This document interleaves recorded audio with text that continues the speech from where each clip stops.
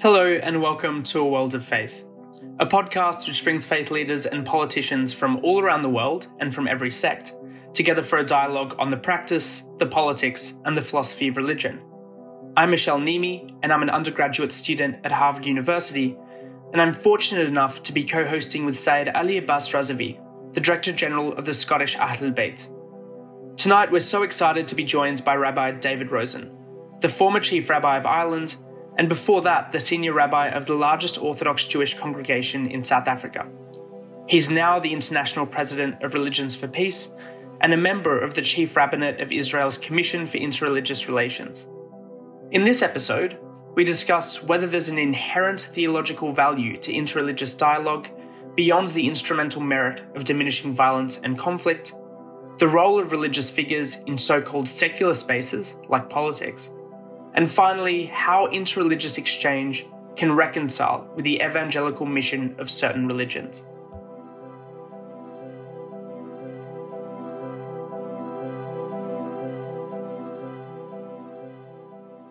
Before we delve into perhaps a more analytical discussion on the substance of interfaith dialogue, the forms it can take, its interplay with the political, it would be remiss not to hear about your own personal journey and the impetus for your deep engagement in interfaith work, stretching from your work on apartheid and social justice in South Africa, and during the tenure of your Chief Rabbinate of Ireland, where you founded the Irish Council of Christians and Jews, to now your presidency of the World's Conference of Religions for Peace. I would love you to shed light on your path and what motivated you to enter the interfaith space. Thank you. So I'm delighted to be with you. And I must respond to that question, first of all, by giving credit to the home in which I grew up in England. My father was a famous rabbi, an Orthodox rabbi. In fact, he was the chief rabbi of the Federation of Synagogues.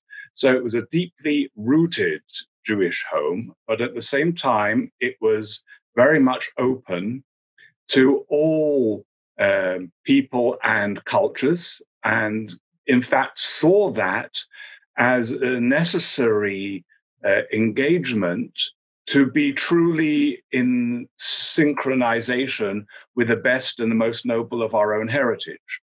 So I could tell you much more about that, but I think I've got to give them, if you like, copyright on anything I've been able to achieve since then. My wife and I arrived in South Africa. We were very young. I came initially as a student chaplain, and then was made, in the words of the movie The Godfather, an offer I couldn't refuse. And I became the rabbi at a ridiculously young age of what was the largest Orthodox Jewish congregation in the world at the time, in Sea Point, Cape Town, South Africa.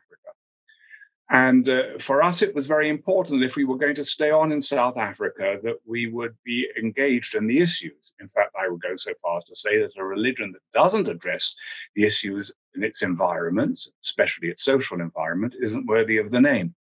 That inevitably meant taking a stand on the racial oppression in South Africa, on apartheid. And this was not a simple matter, because at the time, and we're talking now in the 70s, it was a police state. And the Jewish community, which anyway, as Jewish communities all over the world, even when they live in security, still live with trauma and are actually easy to highlight that trauma or to exacerbate it. And therefore, there was a lot of fear that if I was publicly speaking out against the authorities, that anybody who didn't protest against it would automatically be incriminated, especially amongst the older members of the community. But all in all, I would say I got great support. But it was very important for me not only to be seen to be engaged in the struggle against apartheid, but to be able to bring my community in on that.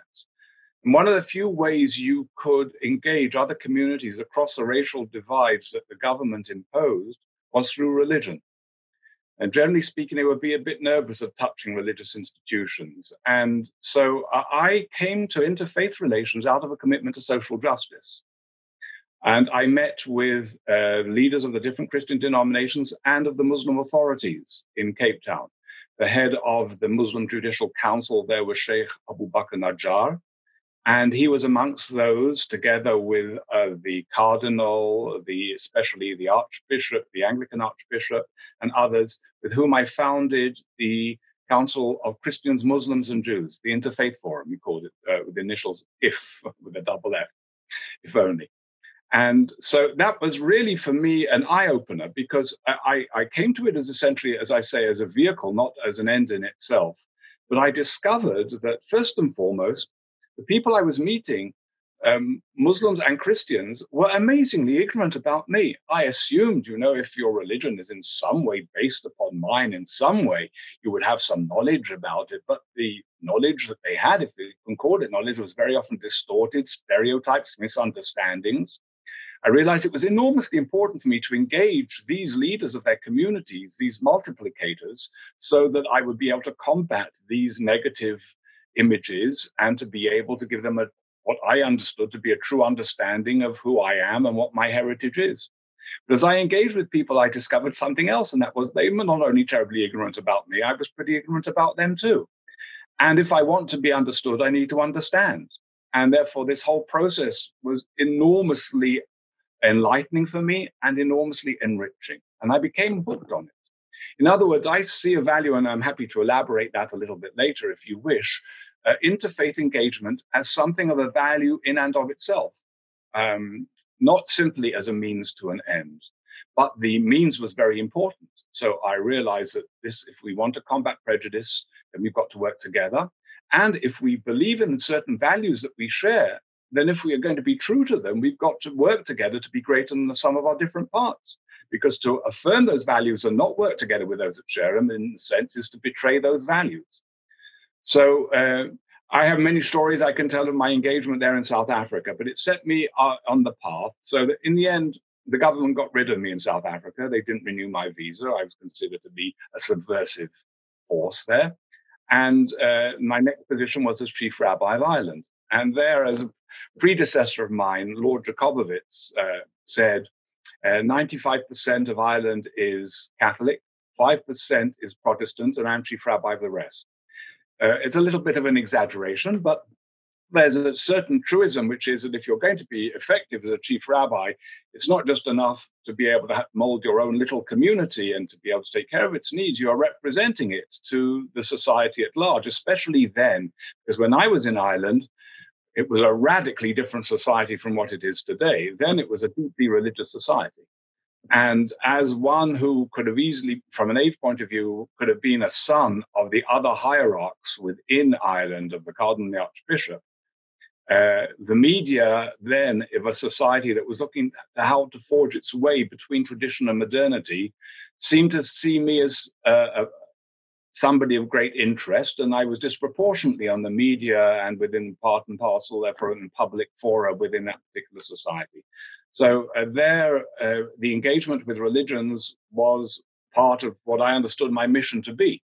It was also the beginning. I also had there was the nascent Muslim communities, both Sunni and Shia, were just beginning at that time there, and I had those initial contacts there. Though my main interfaith contacts were with the Christian community. Incidentally, I actually wanted contact also with Hare Krishna there and help get them their charitable status under Irish law at the time. But my wife and I saw ourselves only as temporary sojourners in the Jewish diaspora, as periods of service. We met here in Israel, we got married here, and we saw our destiny as here and intended to be back here while our children were still young enough to totally acculturate into this environment, both language as well as the other aspects of society. And so we limited our stay. In fact, Ireland had asked me to commit myself for 15 years. We said, we'll come if you want us for 5. And we were there for 5 years and a month, I think, and then returned back to Israel. And for me, it was very important returning here to be engaged in interfaith here even more than before. It's all very well to be involved in interfaith relations when you are a minority, where there is obvious strategic interest in ensuring your own welfare. It is, I think, much more critically important in terms of moral principle to be engaged in that where you are a majority. and where you are concerned with the welfare of those minorities and are trying to advance that within your own particular society. So I got heavily involved in interfaith relations here, which of course is not just interfaith relations, it's intercultural and inevitably it's political. You cannot divest these elements here from one another. And in Ireland, because the chief rabbi was really the state figure of the Jewish community, all other visitors that would come from the Jewish community of international standing would tend to call on the chief rabbi. In fact, incidentally, when I was there, the chief rabbi, who was considered to be a state figure, also received new ambassadors who would call on the cardinal and the archbishop and the chief rabbi as well. But as a result, I became known within the international Jewish field. And when we came back to live here in Jerusalem, the Jewish organizations came along and asked me to represent them in this field in what I was doing anyway. They simply asked me to represent them. And so that led to my becoming the liaison to the Vatican of the Anti-Defamation League. And then the American Jewish Committee, which, like many American organizations, has global pretensions, came and asked me to represent it in the field of interfaith relations. And as a result, then made me, if you like, its ambassador for Judaism to the religions of the world, which until COVID meant I was traveling maybe as much as 50% of the time around the world. Thank God for the modern technology, which has enabled us to cope with this particular crisis, but also I think has changed our way of functioning. And even though it will never completely replace not just the eye-to-eye contact, but if you like, the breath-to-breath contact, it nevertheless will certainly change our lifestyles to a significant degree. And so I continue to benefit from the gifts of one experience of another in the course of my life, opening up the gates of the next stage. Almost nothing that I do and have done has been my direct initiative. Yes, I've had to walk in through the gates, but Providence, the Almighty, has facilitated that opportunity to move from one stage to the other, for which I am profoundly grateful. Thank you so much for that tableau of non-linear sequence in your life that, as you say, is joined by the divine providence. And I wanted to actually pick up on the comment that you made about interfaith being inherently good, about being something that should be pursued and ought to be pursued in an end in itself rather than the more instrumental conception. And this question is posed to both you and Syed about, given the fact that interfaith is usually instrumentalized, particularly in political contexts, seen as a form of political rapprochement, why ought religions individually, religions collectively, aspire to interfaith as a final goal, as a final end, and see value in that objective in and of itself, as a telos, rather than as an instrument? So first of all, let me state the obvious, and that is that what's used by the term interfaith encompasses many different forms of engagement. Personally, actually, I'm not terribly excited about the term interfaith. I think actually that reflects more of a Christian bias and would prefer the term interreligious. And I understand that in the Western world, that is seen as less an attractive a term. I understand all the nuances involved. But I think that religion is more than a faith. And precisely because it embraces so much of culture and of identity and so many different components, it has to be teased out as to what it is in any particular given context that is taking place.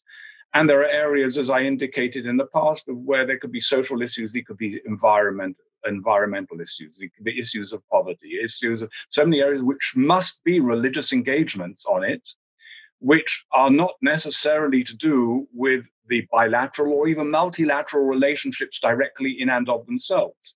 And then on the other side, there's what's often referred to as the dialogue of life, and just people getting to know one another. Or as a former colleague, a late colleague of mine used to say, tea and sympathy is not something to be sneezed at. And very often, because of the barriers that exist, so many within societies, it's really important to facilitate those kind of engagements, simply to break down, because to be a victim of stereotypes and misunderstanding, misrepresentation is to do harm to yourself, let alone to the other. So there are very important reasons just for that kind of social engagement to take place in and of itself. But the higher goal actually was something that struck me when I started this journey in South Africa. As I met these wonderful people, Christian and Muslim leaders and Hindu leaders, but mainly Christian and Muslim leaders, I've posed a question that I had never ever thought of before. And it's stunning that I had never thought of it, even after I was already in a position as a rabbi. And that was, what is the meaning of this religious diversity? I had grown up, yes, in a multicultural society, and where there were different religions, but I had never seriously sought to address the meaning of the existence of other religions. And I suppose, like many people in the course of history, I saw myself as an adherent of the most right religion, and others were walking to some degree in less intense light. Let us use that term rather than a negative term of any kind of darkness. And as I met these wonderful people, I realized that was ridiculous. That was insulting, and it was to deny the complexity of reality. And I faced a question which was suddenly hit me as being such an obvious question, with such surprise, which is, if God has created us in all our diversity and therefore relates to us in all our diversity, something especially the Abrahamic religions affirm so profoundly, then there must be diverse ways of relating to the divine. God is more than any one religion. Indeed, to suggest that any one religion can encapsulate the totality of the divine, if I didn't dislike the word so much, I would call it a heresy, because you're limiting the unlimitedness of the divine potential. And no one religion, therefore, not only can encapsulate it, no one experience can experience anything like it. We are only fragmentary experience of the totality of the divine. There's only a limited amount we can ever grasp. And we can never go through different religious experiences of the different intensity of religions, because that's both not to be authentic, but it's simply not, we're not capable of doing it with the fullness of that intensity. And therefore, we need to be true to our own particularity, however that comes out, because particular religions emerge out of different cultural and historical contexts. But when we encounter the other, especially for the religions that affirm the other is in some way a manifestation of the divine presence, we are encountering the divine. And when we encounter the other out of the sense, his or her sense of the divine in her or his life and their own religious experience, then the encounter with the divine beyond the boundaries of our own religious tradition is even greater. So the interreligious encounter, if it's really authentic and truly deep, is in itself a greater discovery of the divine presence. It is a religious engagement in and of itself. It is an enormous gift. Yes, there are some very important roles that religion can play in overcoming conflict and facilitating peace building. And all our religions teach the importance of peace as a goal, as a value.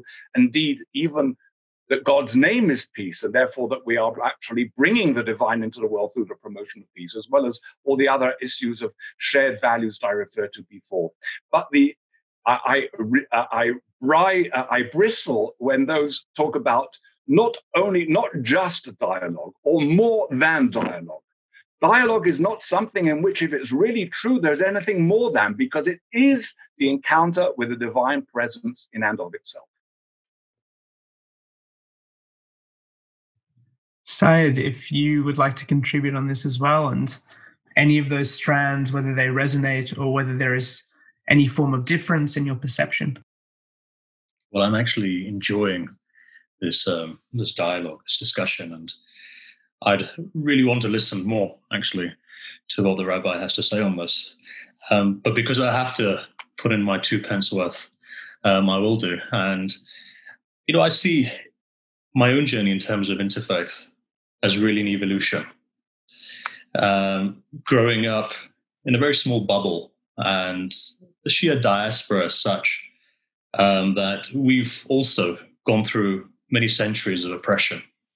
So therefore, I'd say about 50 to 60 years ago, when we started to come to the United Kingdom, I'm born in the United Kingdom as well, and we had these small pockets of communities, and culture played a huge role. And with these small pockets, we kept ourselves to ourselves because we felt that there would be an imminent attack from outside. And so therefore we were very insular. And I think the formula for catastrophe is actually being insular in many ways. And what happens really is that we become reactive when we're insular. I remember not too long ago reading something that Rabbi Sachs had said, that when a community feels oppressed, two things happen. They become insular and they become reactive.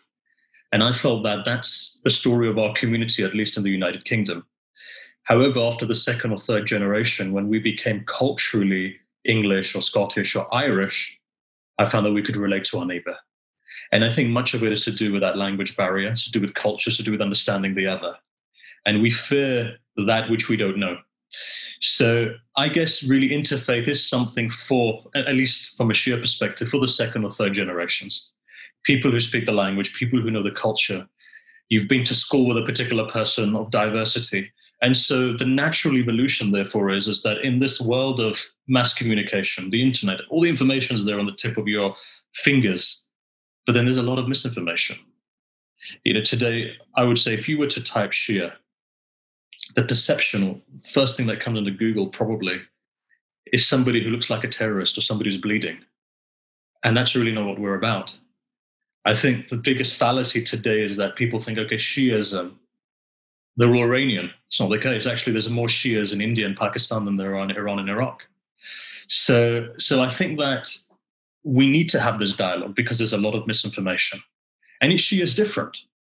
From, if you look at the school of Najaf, it's completely different to the school of which is completely different to maybe the schools in Jabal Amal in Lebanon, which may be different to a school in Damascus, which may be completely different to the school of Karbala, and Karbala and Najaf are only 80 kilometers apart. So there's great diversity there. And I think that's really what my pathway within this road of interreligious dialogue or interfaith dialogue has really been. From being exclusive as a child to becoming more inclusive, to be able to understand the diversity. And as a rabbi rightly said, for us, monotheism, in terms of the absolute God, his children, or you could say this image of God within creation, is really the diversity of God. God is absolute. There's no way, I believe, that we can get to God in its absolute nature. We're finite. But God manifested, and everything around you that you see, these vessels that you see around us, these vessels of light are a dimension of that light of God. And so through interaction, through having conversations, through understanding a different perspective, actually, I find that it enriches me. It makes me stronger in my own faith. And I've also seen this with, for example, let's say we're doing scriptural reasoning, which actually comes out of textual reasoning that you find within the Jewish faith. So we have something known as scriptural reasoning. And let's say you have a passage of the Old Testament. Just to see Christians, Jews, Muslims have a different opinion on a particular text that they all agree on from different angles in itself is enriching, to see the different dimensions. And that really has worked to enrich my own belief in God, my own understanding, my own kind of monotheism, if you were to say. And so I think that religious dialogue is very important. Now, where you have theological dialogue, I don't feel that that's the solution for everyone. I think that's the solution for an elite, but not for everyone. But where religion does contribute, I believe, in these dialogues is the social element, be it through mitzvah, or if you're a Hindu through seva, or if you're a Muslim through khidmah, or charity, whatever it may be. But I think the compassion that religion teaches is phenomenal, and that's something which brings all of us together. I remember initially coming into this dialogue, there were people from my community to say, well, you've been sucked into a government system whereby they want to pacify you and so forth. And we faced a lot of negativity. And I remember for a period of 6 months, I was attacked for having met a particular person. And they were saying, oh, this person's so evil and this, that, and the other. And I said, look, he's a religious figure. Get to know him. There's a lot of misconception that you have. And it's only through dialogue that we can remove that. And so I really do believe in dialogue. You have dialogue with people who have a difference of opinion from you. If I was a carbon copy of somebody else, there's no need for a dialogue. But dialogue is there and it's important. It's in the Quran. You see the life of the Prophet Muhammad having dialogue with people. And that's what I say to many Shias who have an issue having dialogue with others, that listen, your Prophet had dialogue. He had dialogue with Jews, Christians, and atheists. It's not a bad thing. It's dialogue. The text calls you are the only religion that actually has a religious text that calls for the imperative of dialogue. Dialogue. There we are. Right? In terms of the surah, what is it? 49:13, we've created you from single male and female, made you into tribes and nations in order that you may know one another. Know one another, exactly. So you actually are the leaders, from a religious point of view, you should be the leaders in terms of dialogue. And we should be, exactly. Are we actually leading on this? I don't think so. And I think, it takes for somebody like yourself to point out to the Muslim community, hang on a minute, this is part of your faith. And here we are. That's an advantage and a benefit of dialogue. You've pointed out the obvious when today people are very insular. And that's an advantage. And that's the image of God. Now, when you've said that, that is God, in my opinion, working through you to give us as Muslims a message. You need to have more dialogue. And I think we need to do that, be it Sunni Shia dialogue, be it Abrahamic dialogue, or wider dialogue. It's very important. There are things that you'll see from your perspective that I may not see. It's the same Quran, and we're reading the same text, but you've just highlighted something very profound. And I think here we are, dialogue is working. And I wish we could take this forward.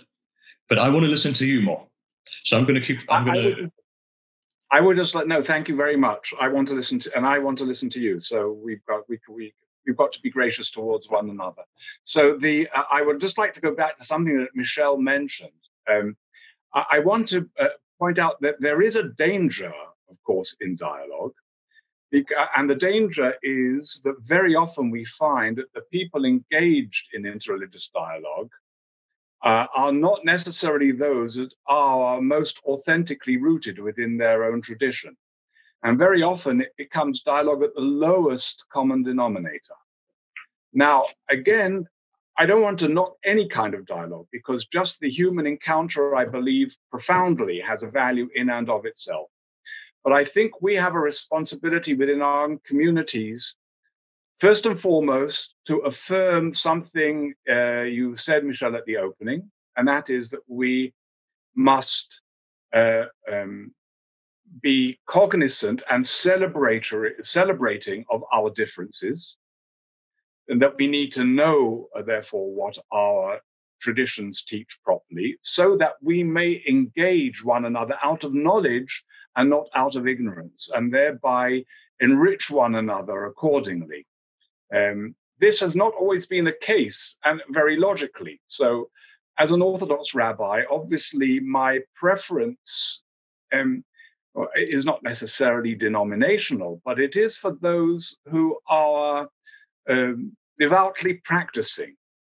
And therefore, I'm not so happy that, even though I'm grateful in one sense, that the history of interreligious engagement from the Jewish community has overwhelmingly come from the more progressive and liberal strands of Judaism, and very often from elements that have not been, from my perspective, adequately rooted within their own particular heritage.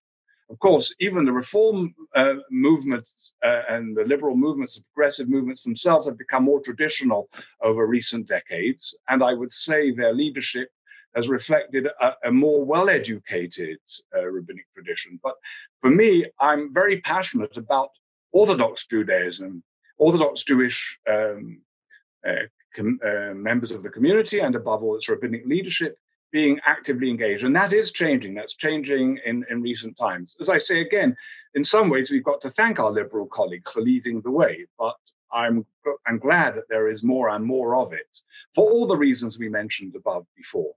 But it's really important to not to lose that sense of specificity, that sense of that each one has their own special character. You may be familiar with the wonderful 3 guidelines of the late Bishop Christopher Stendhal, who, of course, was the head of the divinity school at Harvard at one time.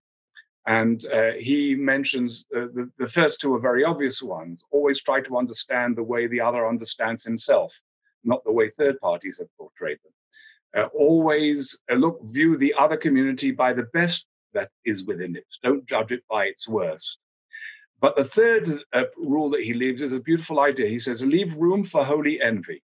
It's a beautiful idea. When we meet one another, it's very nice to say, oh, you have this and we have this. We have these commonalities. Isn't that wonderful, what we share, and to celebrate what we share? That's good. But there is nothing disloyal in seeing something very special and beautiful in the other that is not part of your own particular tradition, and to be able to celebrate those differences as well. That, I think, is also important. But that requires a level, and gets back to something which, Syed, you mentioned before, it requires a level of self-confidence. It requires not being victims of your own historical or contemporary traumas and fears, and to have enough self-confidence to be able to admire the other. There are so many paths I could take from the discussion that has just ensued.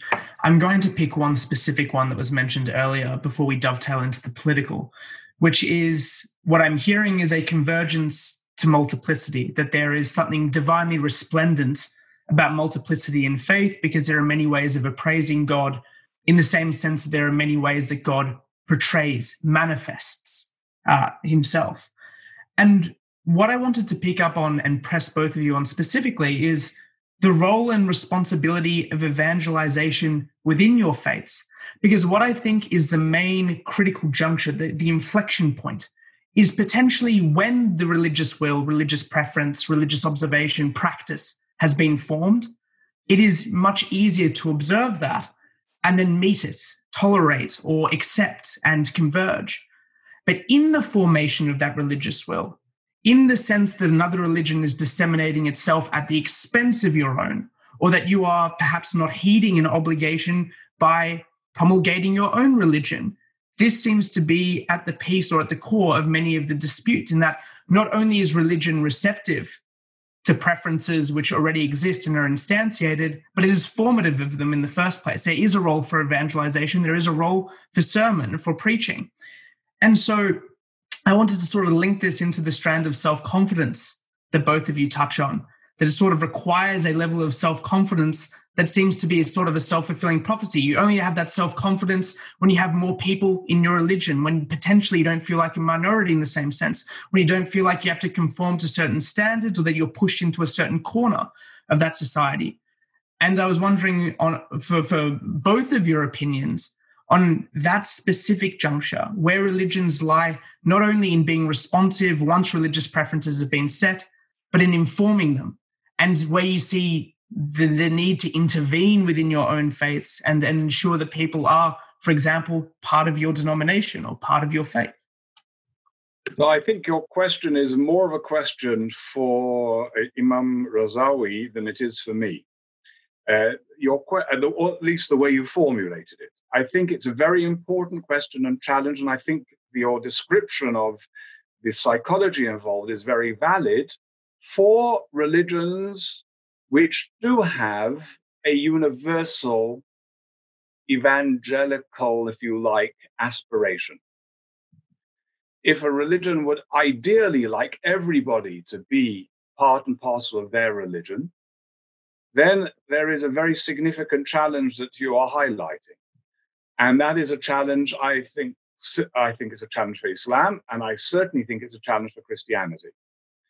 Now, from a historical point of view, there might be those that say that once upon a time, Judaism might have been in the same situation. But certainly for the last 2,000 years, we have not. I would actually be very interested to hear whether there is a particular Shia perspective, precisely because of Shi'ism's own experience of persecution and of marginalization. I would imagine it's distinctly possible that there is a kind of a universalism within Shia Islam that is not quite the same as a universalism within Sunni Islam, but I don't know enough. But from a Jewish perspective, whether perforce, but I would say it's not just a matter of perforce, and I'll illustrate why I think it's inherent. Certainly for the last 2,000 years, we have not aspired for a world that is all Jewish. Indeed, the visions of the prophets, so that's taking us back at least 2,500 years, is of a world, if I take the image of Isaiah, in which different nations go up to the mountain of the Lord in the messianic vision. Nation does not lift up against all nation. It's not a world in which we are denationalized, in which identities are divested, but in which these different characters live constructively with one another. And while Judaism is a religion that is open to conversion and is obliged to welcome the proselytes with special love, it does not seek to proselytize. And if somebody comes before the rabbinic court and says, I want to convert to Judaism, the first reaction of the 3 judges on the court will be, you don't need to. God loves you as a good Muslim, as a good Christian. Be true to your own particular heritage. Why take on yourself more obligations than you need to take as a sincere human being who believes in the divine and wants to lead a moral life? We believe that there are only 7 principles of the universal Noahide code which are necessary for anyone to observe to be able to be guaranteed their place in paradise and if you like their ticket through the pearly gates. If you become Jewish, then there are all these additional obligations you take on and a more onerous and demanding way of life. What do you need to do that for? But if the individual says, yes, I know, but I still want to do that, then we have rights to say, well, no, that you're not just taking on yourself a religious way of life. You're joining a community. You're taking on that community's history. You're taking on its responsibilities. You may love Judaism, but you might not like Jews.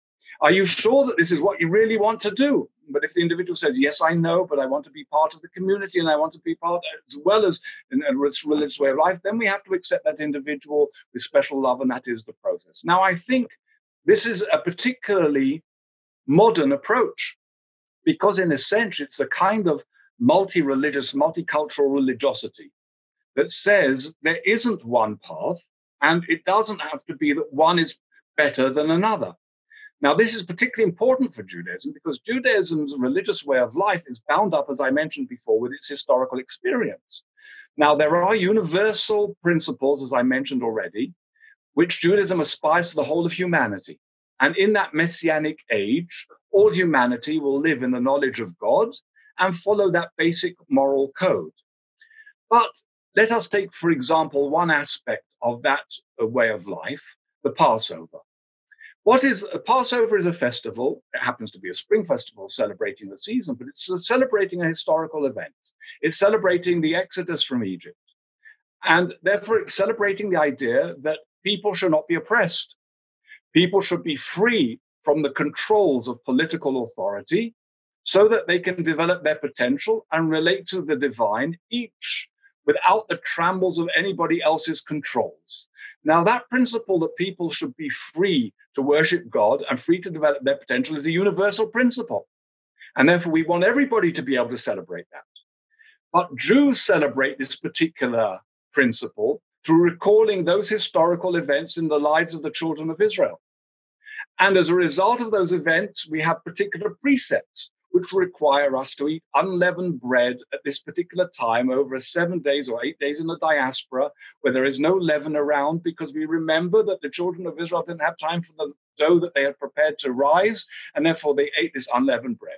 We eat bitter herbs at the Seder meal at the first evening or second evening, if you're also in the diaspora, of the festival, to remember the bitterness of this oppression. Now, to ask a Hindustani or an Iceland Eskimo or somebody to be able to eat matzah, unleavened bread, or maror, bitter herbs, in order to be able to celebrate universal human freedom because somebody else's ancestors came out of Egypt 3,500 or 4,000 years ago, whatever it was, that's cultural imperialism. Why on earth should somebody have to do that in order to celebrate a universal value? Therefore, from a Jewish perspective, because religion is not just faith, because it is the form and structure of a whole experience over the course of history that has developed, and especially in a Jewish context, born out of a people's history, being a religion that comes out of a people and a people that comes out of a religion, it cannot be imperialist in its approach towards the rest of the world. And therefore, I think provides a model for what you might call theological humility, that will recognize, perforce by virtue of its own cultural character, the limits of its own capacities, and therefore should develop as a result respect for others. But because we have been oppressed most of our history, and because our experience of the other has generally been negative. And because people tend to remember the negative more easily than they remember the positive, our experiences of our encounters, not only within the pagan world, but even within the religions of the world, has generally been a negative one. And that, of course, is part and parcel of the source, at least a significant part of the source of hostility that I've encountered within my own community with regards to this work to engage and to celebrate religious diversity in our relationships with other communities. So with the case of the Jewish community, it's not so much the challenge to the universal vision, because that universal vision actually embraces the diversity in and of itself. The challenge is how to be able to see yourself as and see the world as a world with which you are constructively engaged, because the mindset of so many Jews over the vast majority of our history, and still, as I indicated at the beginning, many of us even living in open societies are still victims of that mentality, is to see the world as a world that is hostile to us and which we have to preserve ourselves despite the world around us and not in relation to it. And I see my, if you like, mission within my community to be able to develop a greater sense of our own religiosity in relation to the world and not despite the world.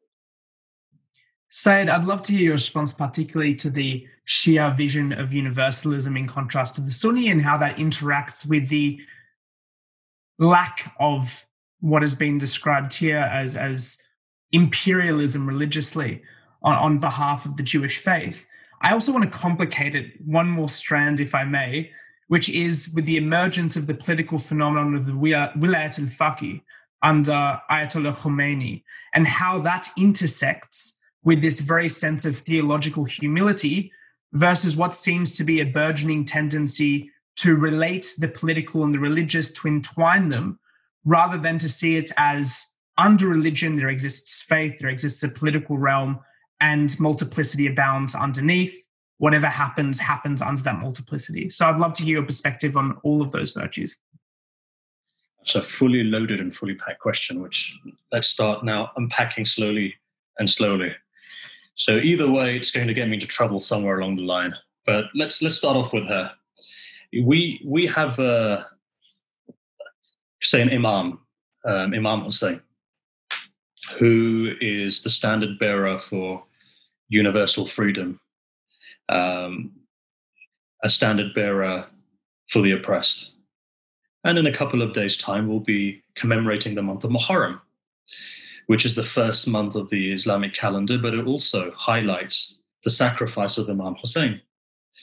Imam Hussein, the grandson of the Prophet, was martyred by the Caliph of the time, Yazid. 72 of his men against 30,000 who had come in from Syria and Iraq and had basically surrounded him in a place called Karbala and had slaughtered him with a 6-month-old baby. And the granddaughters of the Prophet were taken hostage. So this in itself tells you how bloody the history of Islam is, that 50 years after the death of the Prophet, his grandson is slaughtered, and the Prophet's granddaughters are basically shackled. And for 40 days, they're paraded from Kufa, which is in Iraq, all the way to Damascus. That when the Muslims find out who these women are, there's essentially a revolution that takes place from a speech of one woman, and that woman happens to be Sayyidah Zainab, who's the granddaughter of the Prophet. So the entire collapse of Yazid's dynasty comes because of a woman. And for Shias, the central role of a woman is very important. If you look at 3 generations, you look at the Prophet Muhammad, his wife, Khadija, and then after that, you look at his daughter Fatima and her husband Ali. And then after that, if you look at his granddaughter Zainab, within that, there's an equality of responsibility. And for 1400 years ago, for an Arab society that was selling women on the market, that's quite profound. The savior of Islam, according to at least the Shia denomination, has come in the form of Khadija and her wealth and her commitment to her husband. And that opens up many different dimensions for Muslims. That today, when certain cultural Muslims in certain parts of the world do not allow their wives to go out of the house to work, 1400 years ago, Khadija was a very affluent and a very successful businesswoman. And then after that, Fatima and her defense of Ali. And then after that, Zainab in preserving the message of Imam Hussein, where Yazid has said that, look, we've destroyed Hussein. We've killed every single person who was related to Hussein. There's no way this message can come out. We've surrounded him. We've killed him, 72 of his men. There's no way this message is going to come out. The message did come out. And in the words of Saddam, when he killed Shahid Sadr in 79, he said, I'm going to kill his sister as well. Because if I don't kill his sister, another Karbala is going to take place where this sister is going to go across Iraq and to preach against me. And so he killed his sister. That's where the legacy comes from. And in a couple of days' time, those 10 days of Muharram are going to be there, where this universal movement then takes place. Now, the West really doesn't know about Imam Hussein as much as the East does. Gandhi's entire movement, if you look at what Gandhi says, his inspiration was from Imam Hussein. If you look at people of the subcontinent, why? Because Imam Hussein led really what is a movement against Yazid, which was peaceful. In fact, it wasn't even a movement. It was really a protest, not of the sword, but a protest of consciousness. To say that I'm not here to cause trouble, but the one thing I'm here to do is to protest that what's happening is wrong. Yazid wanted the allegiance of Imam Hussein. He said, if he doesn't give allegiance, kill him in Medina. What did Imam Hussein say? He says, look, if it's going to cause my bloodshed, I'll move away from Medina, which is really my home, which is where my grandfather is buried, and I'll move. And he goes on Hajj. When he goes on Hajj, he's the first ever Haji who didn't complete the Hajj. He says, I'm going to move now because they've sent people to kill me, because I don't want there to be any bloodshed, but I'm not going to give my allegiance to Yazid. For me to give allegiance to Yazid is for me to give allegiance to a tyrant, an oppressor, and I'm not going to do that. But I'm not here to fight. So he goes towards Iraq. And one tradition says, and it's found deeply rooted within the Sunni tradition, that he even said, I'll go to India if I have to. I'll move, and I'll move as far away as I have to. Now go to those 72 people who supported him. Look at the pluralism there. There was a Jew there, there were ethnic Jews present, and there were Christians present in the army of Imam Hussein. You could say army, but in the friend circle of Imam Hussein. 72 people is not an army against 30,000. So there were people there who Imam Hussein didn't force to convert, but they were there for monotheism. And they accepted that Hussein was making a stand for monotheism, so they supported him. And the famous Christian, John the Christian, who was an Ethiopian black slave, who Imam Hussein then freed, brought him over to his side, and then after that, whose blood is shed in Karbala in support of Imam Hussein, tells you there's no force there. Shi'ism doesn't have a legacy of evangelicalism as such. You don't find that within the Shia format. For us, it's more important to preserve the wholesome message, the truth, and then after that, to share the truth. But what you don't find is that you don't find Shia standing on a street corner trying to convert people. That's not the way it is. There are certain denominations of Islam that may have that, and all respect to them if that's what their interpretation of Islam is. But ours isn't like that. We look at a verse of the Quran that says that the righteous will inherit the earth, and it quotes David, in fact, the righteous will inherit, but that will be, as emphasized in the Messianic stage where the Mahdi comes, the Mashiach or the Messiah comes. And then he opens up, I guess, a new level of consciousness and understanding, takes humanity to a higher level where they accept it. If I force something on someone, that doesn't change a person. That actually develops resentment. But if a person begins to understand, that individual then becomes a greater individual, a more connected individual. And, the example I generally give is, look, we know lying is bad, but people still lie. Why? Because it's as information is there, but it hasn't seeped into the heart. And what Imam Hussein did, he starts a process whereby he said, look, you've got to change the hearts of the people. And that was the message of Imam Hussein. The ability to change the heart of the person. We're not here to convert a person, we're here to change their hearts. It's even greater than that. A revolution comes from revolve, right? Revolve what, essentially? The heart. Inqilab in Islam, inqilab basically means revolution. It comes from qalb. Qalb is the heart, qalaba, to rotate the heart. So it's not forcing people, it's actually changing their hearts that's important. And so here we are, in 10 days' time or so, when we're commemorating the martyrdom of Imam Hussein, it's actually a commemoration of changing the hearts of people, how to become the king of hearts. And that's the important thing.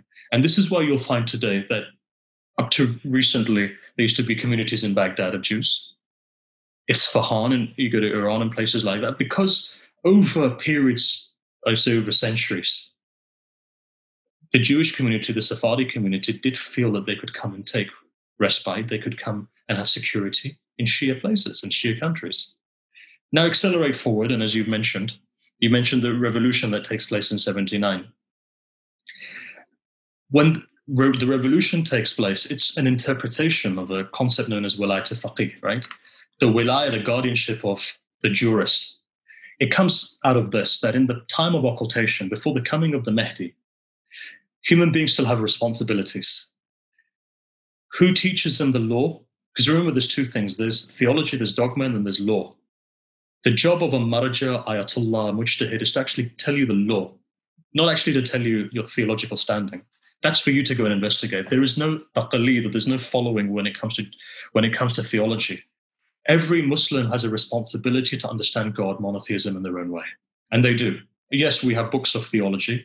You will find that there's a template, but that's just a template. It's for you to go and evaluate, to learn, look at the mystical teachings, look at the hadith, look at the dogma, look beyond that, make your own opinion of what God is. So yes, we have a dogma, but it's beyond that. No one Muslim will have the same belief in God in the absolute. Why? Because we've all got differences of opinions. We have different understandings. We have different intellectual capacities, and so therefore we'll have different opinions when it comes to God. So the job of a jurist is actually to do with law.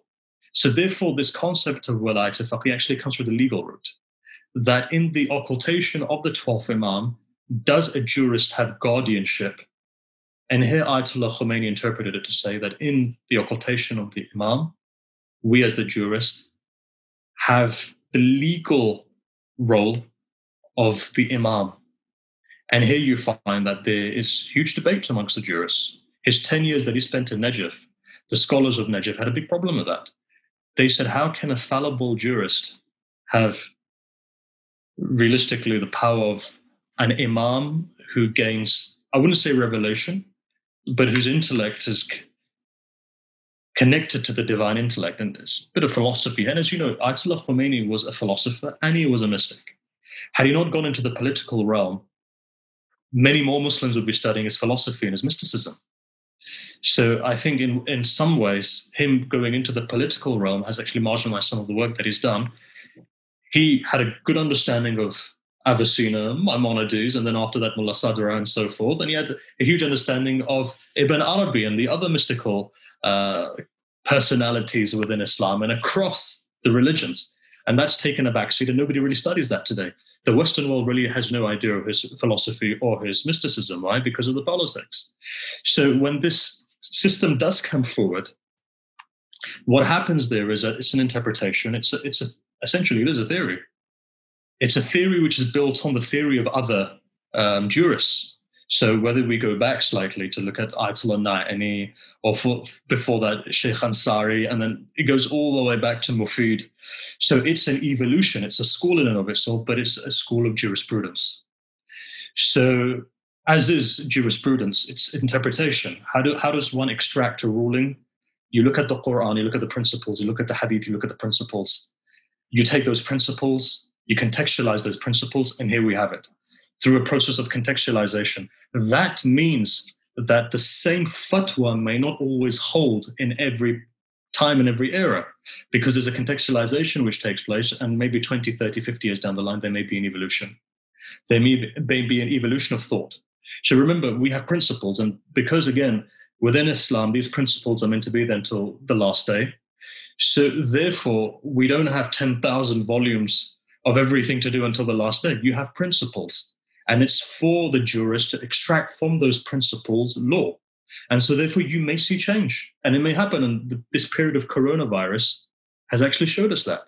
And to give you an example, we have to, when it comes to dead bodies, for example, we have to wash them in a particular way, shroud them, read the rites over the...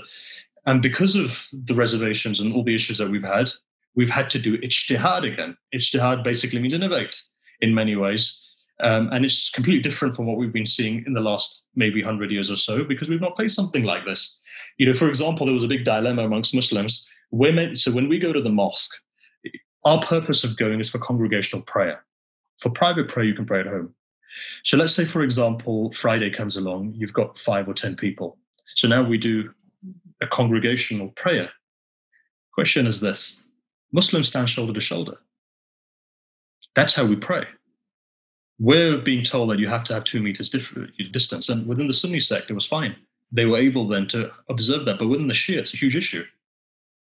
How do we separate 2 meters to come and pray? Why is it a bigger issue in the Shia? It's a bigger issue because the door of ijtihad is still open. And the contextualization... Sorry? It should be therefore a lesser issue because therefore you can adapt more easily. That's the issue. Adapting then would mean going away from the root of it or the spirit of it. So when a person does do ijtihad, they've got to be wholesome to the messages of the imams 1100 years ago. In other words, there needs to be a jurisprudential justification for it. There must be a jurisprudential justification. It must be wholesome, because otherwise then, with the door of ijtihad open, and if you are just contextualizing and moving forward without any justification, you're actually going far away from what we would say the asl, the principle of it. So everything that happens has to be contextualized within the principles of the Quran and the teachings of the Prophet and his imams, or the imams of the Ahlul Bayt. So based on that, there was a big issue.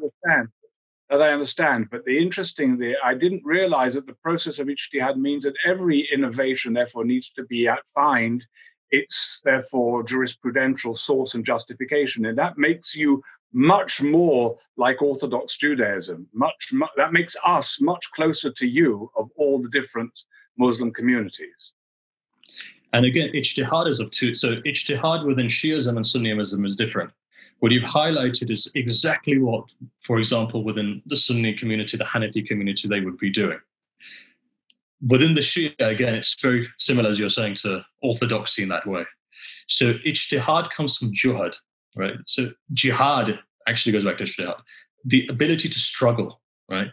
There's 4 sources of, you could say, Islamic or Shia law, which 3 of them are similar to Sunnis and 1 of them is different. Quran. Now, from the Quran, you've got 6,600 odd verses. But from those, perhaps 300 of them deal with law. So Quran is a book of guidance, it's not a book of law.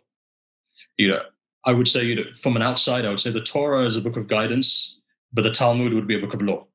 So in the same way, the Quran is, as an outsider, I'm not an authority, but that's the way that I perceive it as an outsider. So it would be more correct if you were to specify the Mishnah rather than the Talmud, because the Talmud's got much more in it. But it's a very good point. Yeah. The Rambam's teachings. So would that be the case? Rambam codified. So in a sense, the Rambam is a continuation of the Mishnah, even though it's obviously based on the Talmud as well. The Talmud simply is a much larger compendium, but the Mishnah is purely jurisprudential. The Talmud's got both within jurisprudence as well as plenty of other things as well. And then Maimonides brings it back down again to the jurisprudential. Right. So within us, the Quran itself, it would not be a book of jurisprudence. It gives principles. And there are no more than 300 that discuss these principles, let's say. Some people would say less, some people would say more. From those principles, then, we then go to the hadith. And the hadith in and of itself, the authentication of hadith in and of itself is a science. So from the hadith, then, you contrast it, let's say, with the Quran to see what the principle from that would be. And then after that, we've got so many books which have been burnt. The Mongol invasions, over time, the destruction that took place in Baghdad, sectarianism. There are many books that are not there. So we go back to what the scholars would have said, looking at their reasoning. Sometimes they quote books that we don't actually have anymore. And then from that, then, it's the final stage would be the use of the intellect. So whereas within the Sunni school, you have qiyas, there's a slight difference between qiyas and aql, the usage of the intellect. And therefore, what you do find is that there is a strong tradition of philosophy or logic within the Shia school. And we would then use essentially the intellect to say, what did God mean by this? Does it fit with the intellect? Do we have anything to support that? Now, we can't be open-minded as well, in the sense that my intellect says this. Well, there could be 20 intellects saying 20 different things. So then it goes back to being authentic with the actual principles. And so from this, we develop what is known as an ijtihadi decision. And when you look at somebody like Ayatollah Khomeini, as mentioned, when he developed this concept of the jurist having guardianship. It comes from particular, you could say, chapters of jurisprudence that the jurist has guardianship over, let's say, a widower, an orphan, or property which doesn't have an owner. So again, comes back to ownership. From that, he extrapolates and he develops a concept. And for other hadith as well, there's a maqula, there's something which is accepted. A person by the name of Umar ibn Hanzala, there's an acceptance of a particular hadith which looks at the power of the jurist, and that's not upheld by all of the jurists within Shi'ism, but it's upheld by some. And based upon that, then he develops a system whereby he says, actually, the jurist has guardianship over the entire country, essentially. And so he uses that to overthrow the Shah, to say that, okay, maybe this country, maybe the position of the Shah, but me as a jurist where there's an oppression taking place, I have the power to derail him, essentially.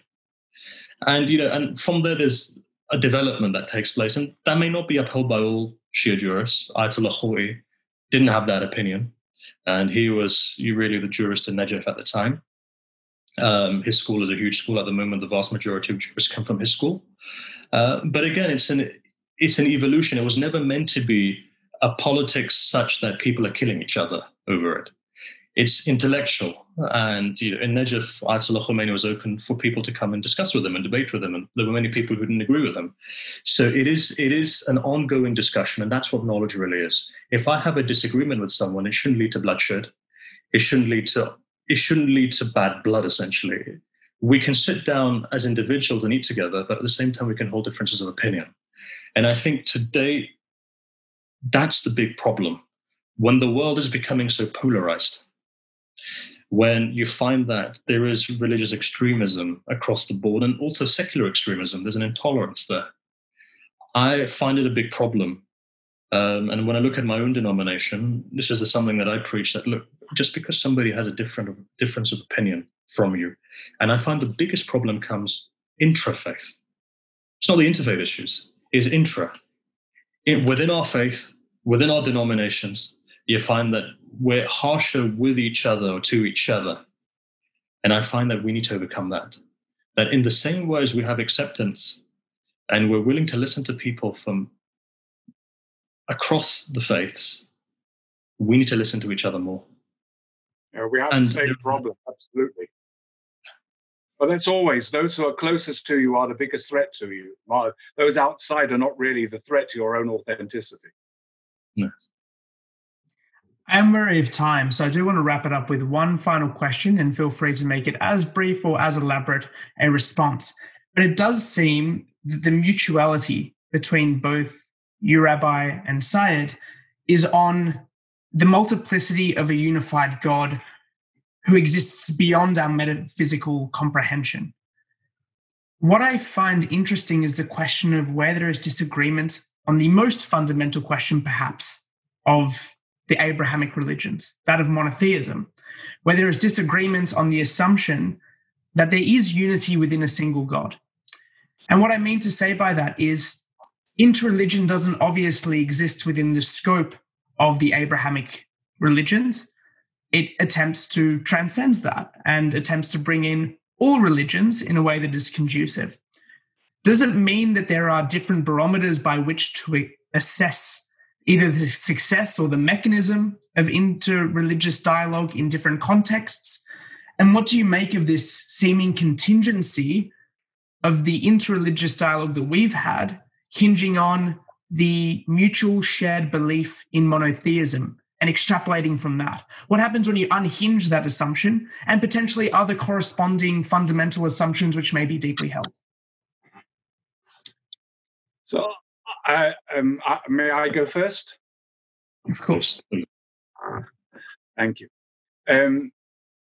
So the first thing I would say is that when the Torah, which, as you know, is seen as the ipsissima verba, the direct revelation of God through Moses to the children of Israel, when the Torah deals with the abomination of idolatry, it is not dealing with a theological abstraction. It's dealing with something that actually had very practical consequences in terms of the way people functioned. And it's inextricably connected to the repugnance of immorality and of lack of sanctity and dignity that typified such idolatrous culture. When until the advent of Islam, Judaism had never met a religious community that could be described as an ethical monotheistic community. It had come across individuals who could be described as ethical monotheists, but never a community. And the emergence of Christianity, especially as it came under early control of the Roman Empire, which was seen just the same pagan forces of corruption and of immorality just under another guise, didn't change that. It was only when it encountered Islam that it realized that there was such a thing as a community that not only believed in the one source of all and guidance of all, but lived in accordance with that principle, and therefore was a moral community. And in the 14th century, 13th, 14th century, Rabbi Menachem HaMeiri of Perpignan, who is very much a basis for modern, if you like, Jewish pluralistic or Orthodox pluralistic thought. He's the basis for both Rabbi Cook and Rabbi Herzog, the first Chief Rabbi, incidentally, the first Chief Rabbi of Ireland, but also the first Chief Rabbi of the State of Israel, to be able to advocate for full civil liberties for non-Jews, for Muslims and Christians within a Jewish polity. And Menachem HaMeiri refers to nations bound by the ways of true religion. Interesting, the language. Now, I referred earlier on to the fact that Judaism's aspiration for universal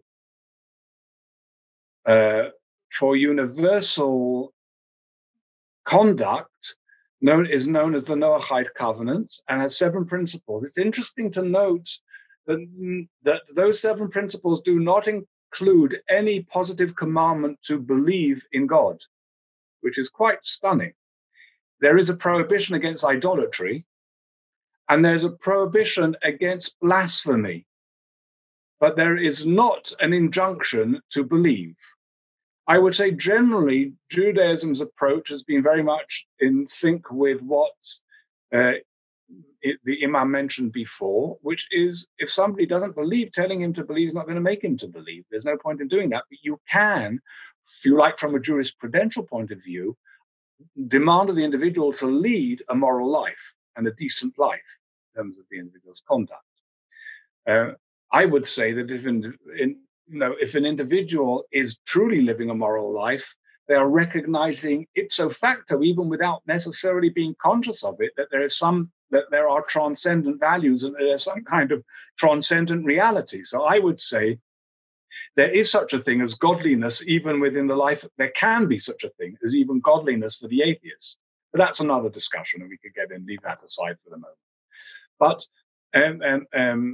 in accordance with this, Nachmanides, the great rabbinic authority from the 13th century, envisions Jewish jurisprudence as functioning on 2 different levels. There is a universal level for all humanity, and even in a Jewish polity, that should be the only thing that the state enforces. This is very similar to, I would say, those Shia traditions that are not seeing Walayat al-Faqih as having political expression, but on the contrary, being something that is actually detached from sanctifying any kind of political authority.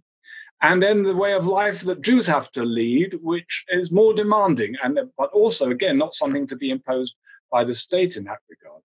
So the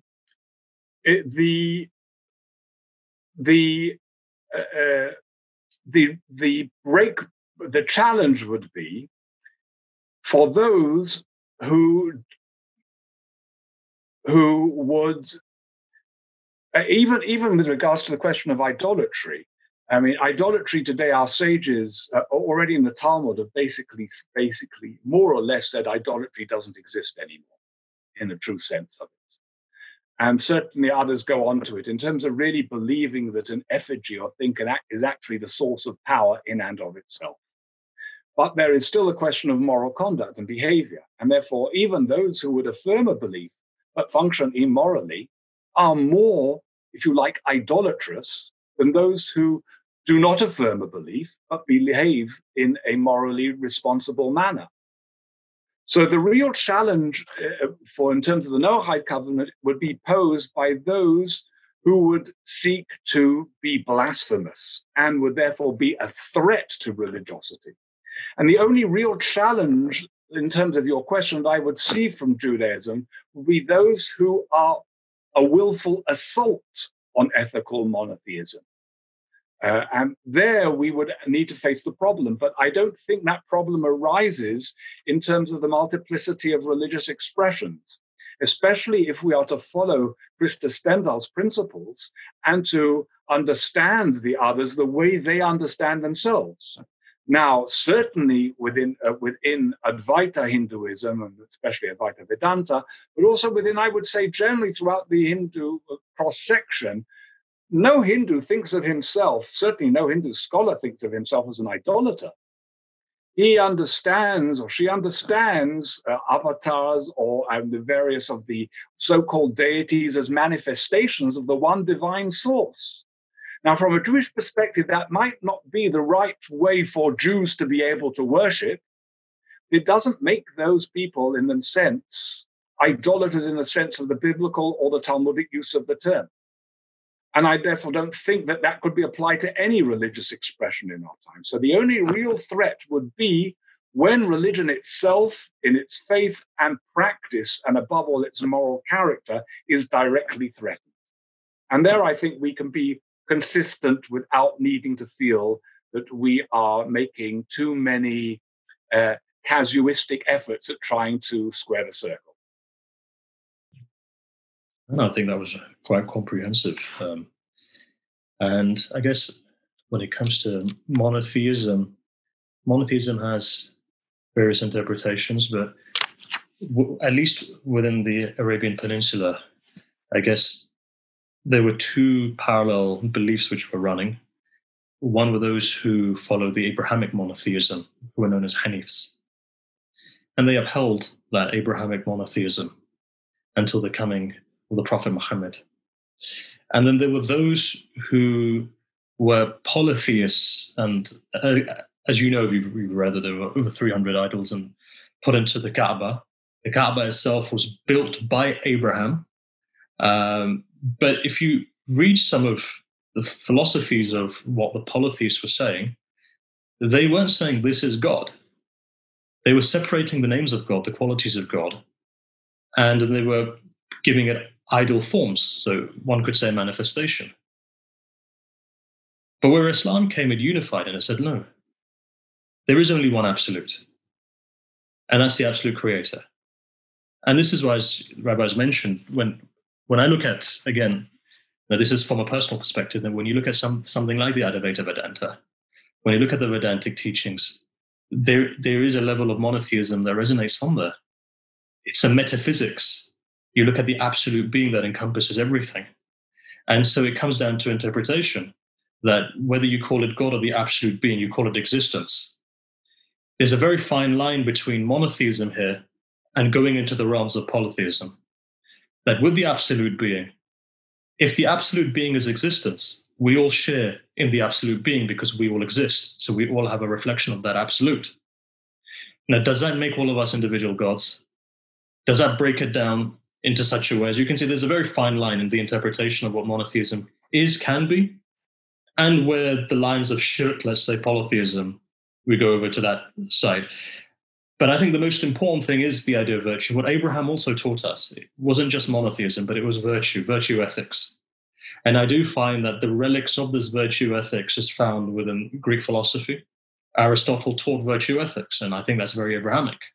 The Prophet Muhammad taught virtue ethics. I feel Jesus, when you look at something like the Sermon on the Mount, that has a level of virtue ethics there. One cannot deny the fact that he's from a Jewish background. So he would have had that virtue ethics installed into him. So I think that virtue ethics is very important. And where virtue ethics goes back to are the names, attributes, qualities of God. God is merciful. It's good to be merciful. God is love. It's good to love. Compassion, kindness. All of these things go back to the qualities of God. And I think that's what transcends. Today, I guess for Muslims, or at least within Muslim philosophies, social order is important. You could be of whatever belief you are. And there's a saying of Imam Ali, actually, just to summarize the saying that says, look, if a Muslim leader is oppressive, that's worse for a person than if he's not a Muslim, but he's just. Because justice is important. And we find that justice, for example, let's say, for example, within Cyrus, let's say, how he emancipated a particular nation. He may not have been of that nation, but he was a just person. And that's really the Messianic teachings. And I think when we look at an individual like the Mahdi is a person, yes, but it's also a system of awakening the consciousness towards justice, compassion, and love, which is also important. The idea of virtue. And as mentioned, atheists, when they have that virtue, in fact, they don't need to say that I believe in a God. You're actually enacting God, whether you realize it or not. Your being is resonating God and monotheism when you're a good person. So for me, it makes no difference whether a person is atheist, Muslim, Christian, Jew, Hindu, whatever you may be. I think for your relationship is with God, but within creation, you have a social responsibility based upon virtue. And so therefore, it's not really about a person who's connected to God. That's your connection to God. But it's for the person outside, it's actually how good of a human being you are. And I think that's really what it is in the 21st century, as it's been in other centuries. I think the most important thing is to be a good human being. And what is a good human being? It's a person who lives a virtuous life. And that goes back to virtue ethics, and I know we have multiple different strands of ethics, from subjective to so forth. There's multiple different strands of ethics, but I think the one ethical strand that joins all of us together is when it comes through virtue, the idea of virtue ethics. And that's really what I would conclude on. For me, whatever your belief is, whatever you follow, I think it's important to show a level of virtue which is the epitome of what a human being should be. What differentiates us from animals is that virtue, it's our characteristics. And I believe those characteristics are divine.